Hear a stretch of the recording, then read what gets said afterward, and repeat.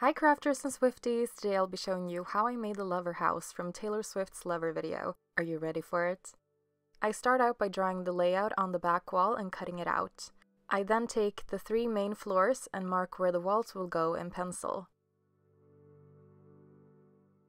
Then the exterior walls, the attic floor, the roof, and the interior walls.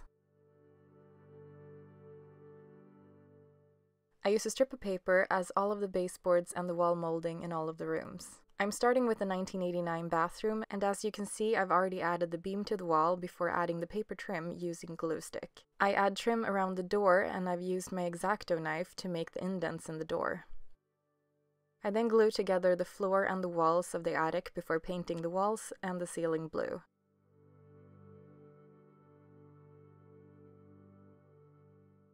For the floor, I paint half of it white and the other half beige, starting at the beam. Moving on to the Fearless room, I start by making the arch and gluing a thin strip to the bottom. I leave the cabinets loose to make it easier to paint. I've scored them with my X-acto knife to give them a bit more definition. And I've added some scrap pieces to the back of the arch to make it stand out a bit more. I painted a dark yellow and then glue the trim in place. I painted the trim brown before gluing it down. Some of the clips may be out of order. I jumped back and forth between all the rooms as I made this, so I've tried to focus on one room at a time to make it easier to follow. I painted the door the same brown as the trim and used a marker to add some details to the door. I then painted the ceiling white and the floor brown. To make the curtains, I took regular copy paper and sprayed it with water. While it was still wet, I folded it and let it dry before painting it and cutting it down to the correct size. In the lover bedroom, I started by painting the walls and ceiling pink and the floor a darker pink. I painted the trim gold before gluing it to the walls. I made the door by cutting it out of paper and painting it the same shade of pink as the floor and added details using marker. This video is definitely different than my other videos. I'm usually way better at showing you what I'm doing and explaining the process when it's my own designs. Here I'm trying to recreate a super detailed house, and there seems to be a glitch because I'm fairly certain that some of my clips have run away to start a new life because I can't find them. So if anything seems to be missing, I'm so sorry. I made the wall drapes the same way as the curtains by folding the paper while it was wet and waiting for it to dry before I painted it the same pink as the floor. To make it easier, I cut out a piece of paper the same size as the wall and glued it to that piece and cut away the excess.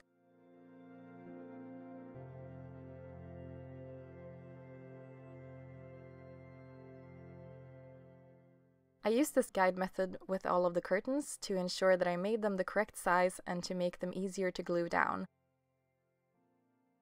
I painted the curtains before gluing them down so that I wouldn't get any paint on the white part. I cut 2 strips as the curtain tie back.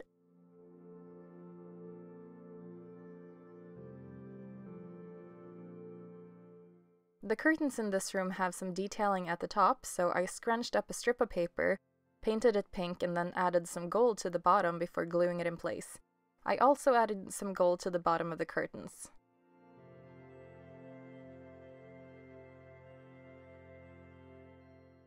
In the red room is where I sadly lost some footage, so I'll have to explain what I did without many clips. I started by painting the upper part of the wall red and used a pencil to scribble a pattern on the walls. I then painted the bottom part of the wall brown and used paper to make the pattern. I'll show this in better detail in the Speak Now room. The windows are made out of paper and I freehanded the design using a marker. I painted the floor and the ceiling red and used paper to create the beam design on the ceiling. So for the green Taylor Swift room, I started by painting the walls, ceiling, and floor green. I then made the fireplace and added detail using paper before painting it.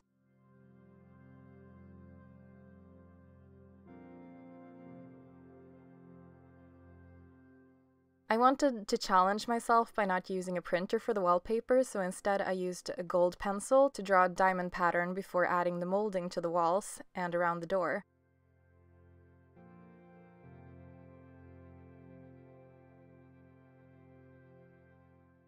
I made a few changes in this project. For example, I decided not to add the exposed walls on either side of the Evermore closet, and instead to have the bedroom and bathroom be bigger. I've tried to include as many details as possible, but there are definitely things missing, like plants and lights.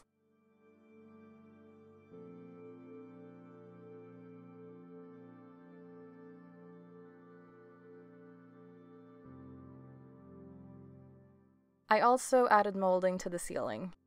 I used the same process as before with the curtains. I have been blasting Midnight since it came out, and I have been loving all of the clips from her tour, so I really wanted to make something Taylor Swift themed. And what project would be better for a miniaturist to make than the snow globe dollhouse from her Lover video?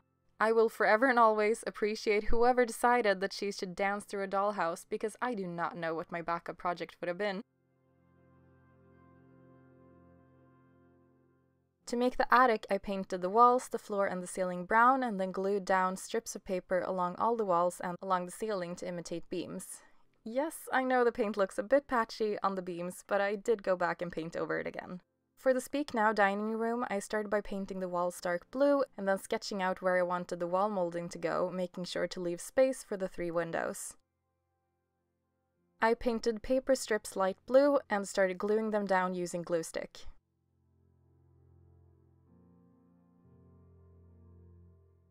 As you can see, I'm using my X-acto knife to trim them down after I glue them. The reason I'm not trimming them down before I glue them is that it would be a lot more difficult to add glue to and to apply the smallest pieces. This way gives me more control. As I knew nothing was going to intersect with the top piece of molding, I opted to save time by gluing down a long strip and then cutting and removing the smaller pieces at the end.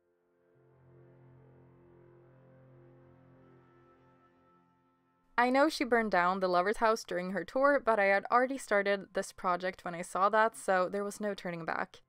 So this will be a tribute or homage to all of her previous albums.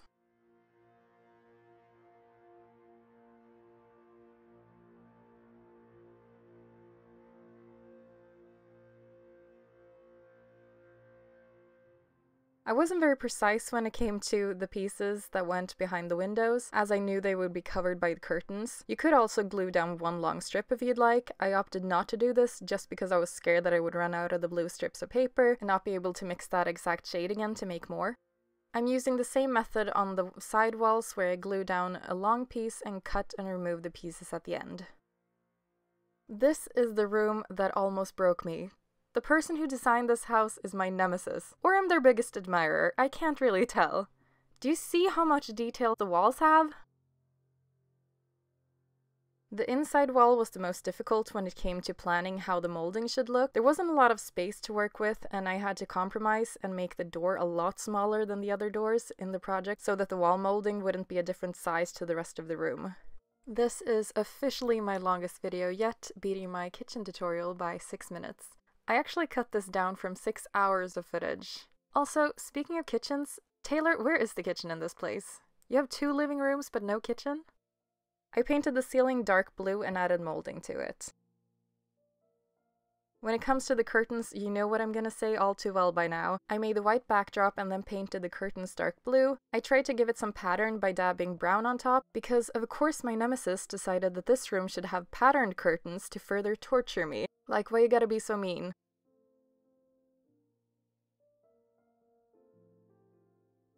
I used this string that looks a bit like rope as the tie backs. I painted it gold and then glued it in place.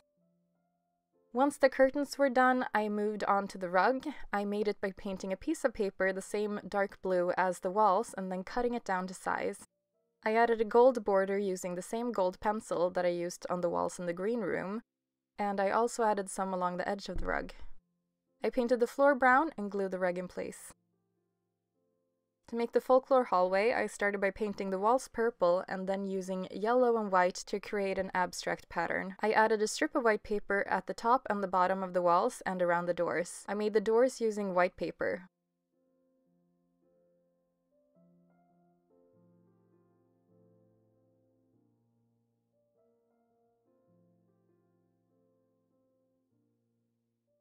and I made sure to add some lavender haze to the ceiling and painted the floor brown.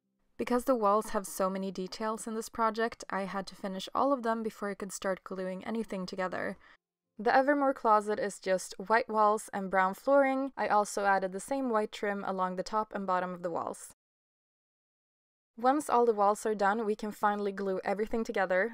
I started by gluing down the left outer wall and then the ground floor, followed by the inner walls. It's easier to glue the floors in place without having the right outer wall in place, so I leave it until the end.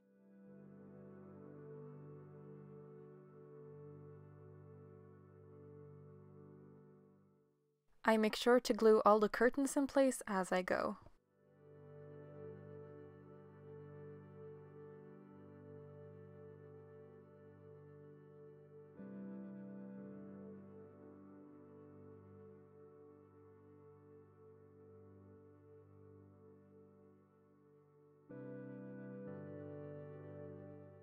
Once the inner walls of the bedroom and the bathroom are in place, I can glue down the attic floors and walls. I also glue down the left side of the roof, leaving the right side open. I do this so I can add the movie screen sheet they have hanging on the wall and the round window. I made the window out of paper and painted it brown and glued it to a dark blue background. I then made the sheet by cutting a piece of paper down to size and then spraying it with water to be able to get the draped look of it hanging on the wall. I left them until the end so that I wouldn't risk messing them up as I glued everything together. I then glued down the right side of the roof. I also made sure to paint all the borders between the rooms dark brown. Now you may be wondering, what am I going to do with the outside? Or more specifically, the back? Well, I decided that it was sad that Midnights didn't get its own room, so my solution is that the back of the house will represent the Midnights album. I started by painting the back a midnight blue before starting on the outside walls. To make the siding, I started by sketching out where all the siding would go and then started gluing strip after strip of paper down, starting at the bottom and making sure to overlap them. I then used my X-acto knife to trim off the excess on the edges. To make the roof shingles, I took strips of paper and cut into them about 90% of the way and glued them down, making sure to stagger the shingle pattern and overlap them as I worked my way up. I then trimmed the edges again using my X-acto knife. To finish off the top of the roof, I used one flat strip of paper that I folded down the middle to cover both sides of the roof equally. I then painted the roof grey and the walls white. Now you may think we're done with the outside of the house, but I'm a mastermind and I still have a bigger plan for the back. I think the clean look of Midnight Blue is really pretty, but it's a bit of a blank space, so I want to make it a bit more bejeweled by adding all of the album names. I cut them out of vinyl, but I didn't have the perfect shade of blue for Midnight's album, so I had to paint that on, and you can call it what you want, but I think it looks great. I know that I'm not adding these in order, but I had to do it this way to get the placement right. I wish I could add that soundbite of Taylor singing all the album names, but we will make do without it. And of course, I had to add Taylor's version. Now on to what we've all been waiting for, the inside. So most of the furniture in this project are made out of clay. I usually try to avoid using clay in my videos because I'm no expert when it comes to clay, but the scale of this didn't give me many options. I won't be showing you a video of me sculpting the pieces because most of them are smaller than my fingers and you won't be able to see anything anyway, but I will explain as much as possible. I made everything out of white clay and then painted it after assembling it. So I'm starting with the folklore hallway because I want to be able to glue the stairs in place first as they're so delicate and not be concerned that I'm going to knock something over in the other rooms as I'm gluing them down. I made a cane the same height as the wall and marked where the steps should go. I made the steps by cutting a circle into triangles so that the outside would have a curved edge. I then glued all the steps in place and then added spindles and a railing. I made a round clay support at the top and the bottom so that the stairs would have a larger surface area to glue in place.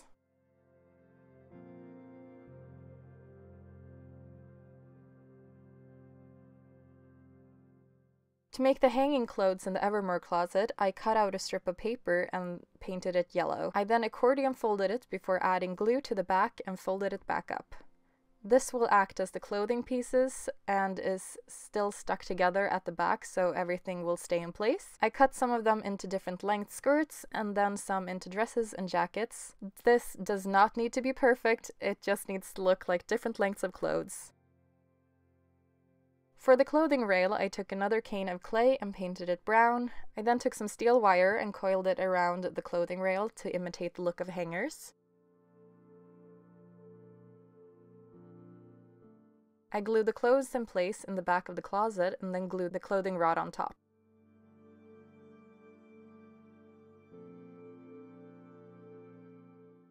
I made a ladder out of clay and painted it brown before gluing it in place. I also made a little cubby out of clay and glued that to the wall.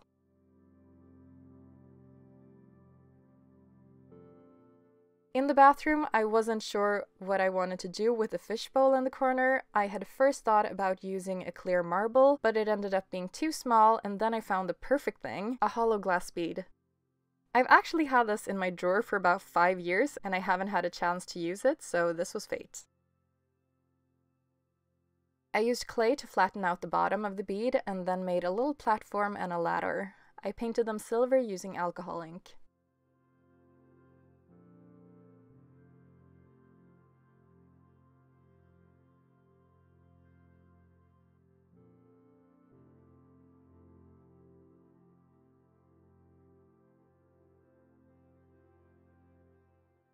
I cut out a mirror and then added a frame using clay that I then painted gold. I made a cabinet, the sink, a bench, and rolled up towels.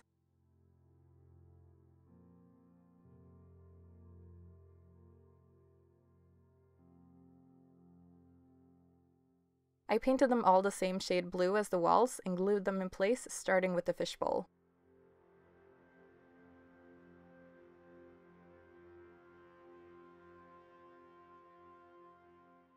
In the real house, they have benches on both sides of the cabinet, but my room isn't deep enough for that, and I decided that it would be too hard to see the details if I put the bench on the other side of the cabinet.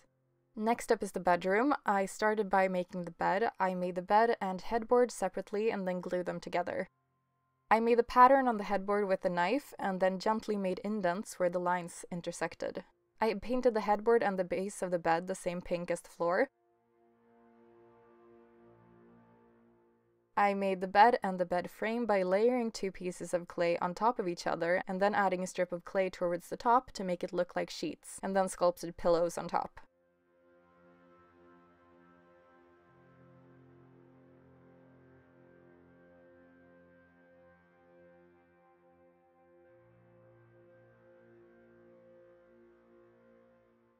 I added little legs that I painted gold.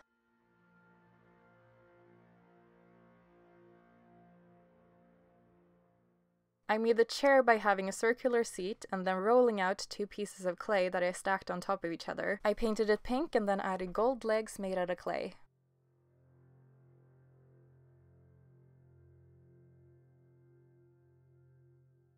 I made an arch table that they have by the window and painted it the same pink as the floors. To make the vanity, I made the stands out of clay and then added a piece of clear plastic as the tabletop. I cut out a round mirror and painted the edge gold. To make the stool for the vanity, I made a pink round seat out of clay and then used steel wire as the base. I painted it gold using alcohol ink.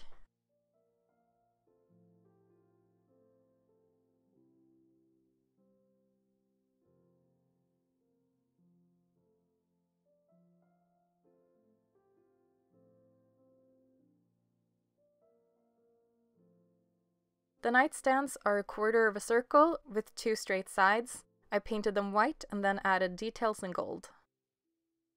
You can now glue everything in place.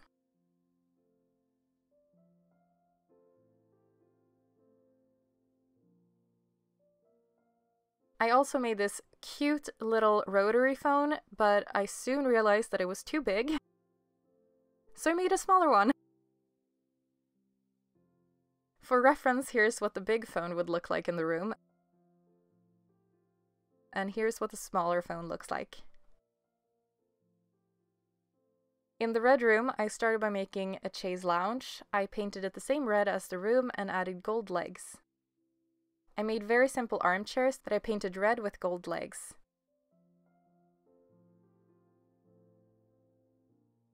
And a little round poof that I added legs to. Then of course you need a guitar. I made the side table and coffee table by making a circle top and then an oval top that I painted black. I then cut out different lengths of cane for the legs that I glued all along either side of the tables. I then painted the legs gold and added gold all along the edge of the tables.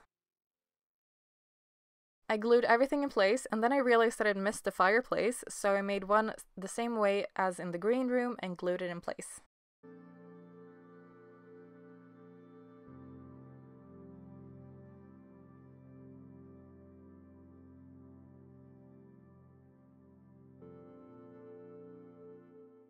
In the Fearless room, I started by making the cushions for the window. I then made the table and 2 chairs, followed by the side table. I painted the trash can yellow and then added details in silver. I made the magazine holder for the walls out of paper that I painted brown. To get crisp lines, I colored a separate piece of paper and glued it on the front. Now let's talk about this rug. I had the hardest time trying to recreate it. This was my first attempt. I tried painting it, but I couldn't get nice lines. And then this was my second attempt, and the lines were better, but I don't feel like the colors are right. In the end, I decided to go with my second attempt, because I was out of options. Here are the tiny little toy ducks that I made. I know there were supposed to be 4, but it was difficult enough to make these 3, and I liked the look of 3 better. Here they are in my pinky finger for reference. I made the game boxes out of paper and glued them together. I made the wall shelves out of cardstock paper and then painted them white. Lastly, I made the floor poof out of paper and painted it yellow.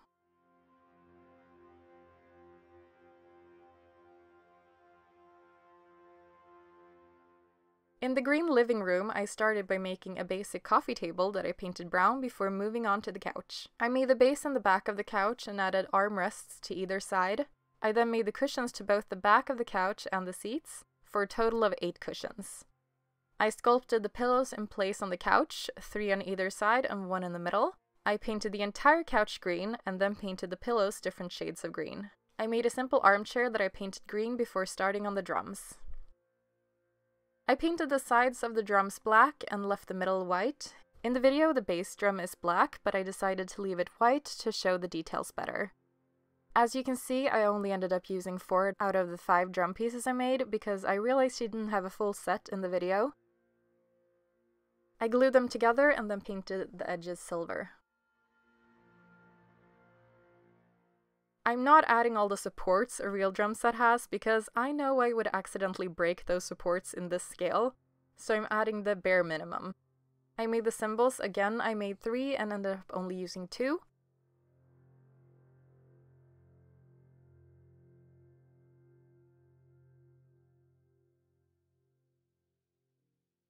I made a fire guard using clay that I painted gold.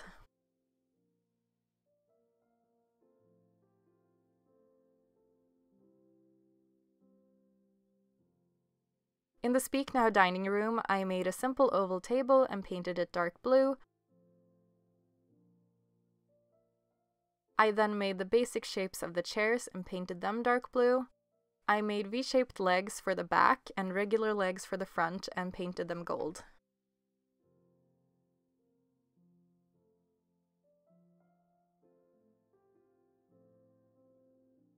And finally, the attic. I started by making the frames. I cut them out of cardstock and then made a super simple design using glue. I then painted it gold using alcohol ink. The projector is made completely from paper except for the lens, which is made out of clay. I then folded some boxes out of paper. I stacked 3 for the projector to stand on, and 1 that is open that I added tissue paper to. For the covered pieces, I made them by cutting out and gluing random shapes together that I made out of chipboard, but you could use anything. I then dipped tissue paper in watered down glue and applied it to look like a sheet was covering old furniture. I made 3 chests out of paper, but I ended up only using 2 of them. You could also easily make this out of clay. Speaking of clay, I made a vacuum, luggage, and the base of a lamp out of clay. I painted the vacuum black and silver.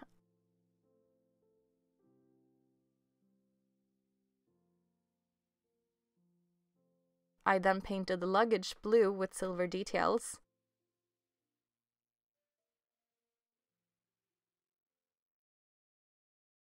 I made a lampshade out of paper for the only lamp I have in this project, and glued it to the steel wire sticking out of the base of the lamp. I made 2 chairs out of clay that I painted black and grey.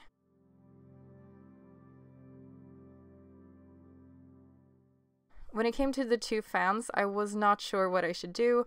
I ended up winging it and making them out of steel wire. For the smaller one, I made the wheels out of clay that I painted with silver alcohol ink.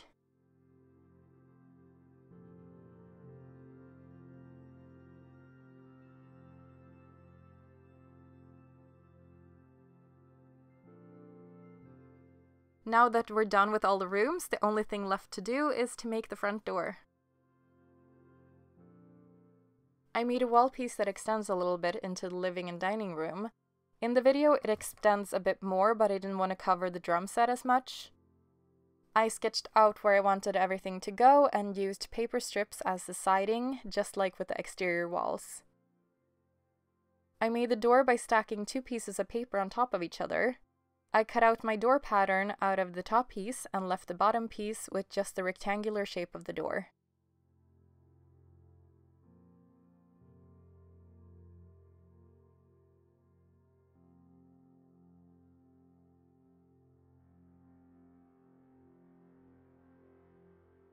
I then glued the door in place and used a paper strip to frame the door on 3 sides. I made the windows by coloring a piece of paper light yellow using marker. I then used the same thin strips of paper as I used around the door to frame the windows. I glued them straight onto the colored piece of paper and then cut them out before gluing the finished windows in place on either side of the door. I added a handle and a mailbox made out of paper and clay. To make the roof over the front door, I cut out 3 triangles and glued them together.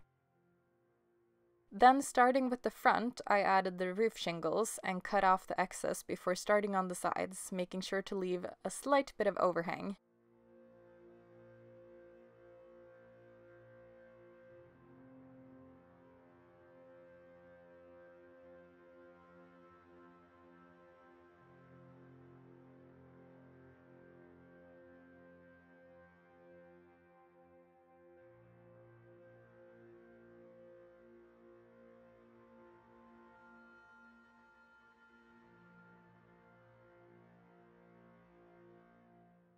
Once done, I cleaned up the seams by adding a bent strip of paper to cover the seams where the sides met. I then painted grey before gluing it in place.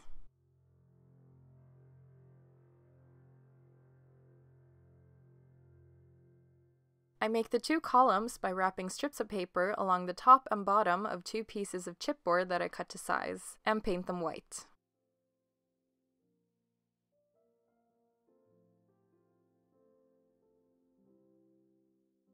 I cut out a rectangular platform that I painted brown for the porch and glued it and the columns in place before gluing the entire piece to the front of the house.